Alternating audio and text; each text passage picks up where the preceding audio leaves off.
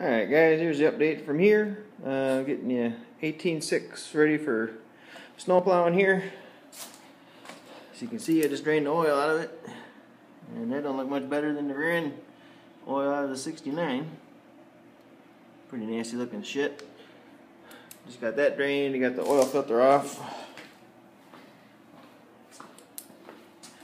Right there. That Fram's the only one I could find in that size. The PH3614 for this, but I'm gonna see if they got another brand there. If not, I'll go with another Fram. But I'm just gonna do the oil change in her.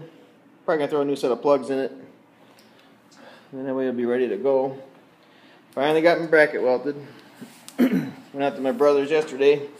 He welded her up for me. We went around the edge and everything. Did a couple of tacks up there. Then he welded the cracks up in the front here. And then for some added strength, we put a piece of angle iron in here to help kind of spread some of that load. So it turned out pretty good. So I'm going to get that back together, get the plow on, got the oil changing, doing the spark plugs. I'm going to do the spark plug in that guy so it's complete. And we should be ready to go. Finally get some snow here. Not that I want it, but you know, we'll be ready for it. So, oh, here's the plug out of that little snow blower, the CJ14. I saw one of those before, so I'm gonna bring it with and see if I can match it up. So that's where we're at here, guys. Give you a quick Monday morning update.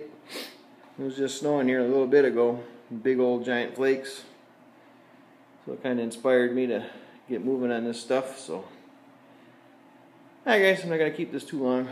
That's pretty much all that's going on here. So, I get everything done and put together. I'll shoot another update. So, we'll talk to you then.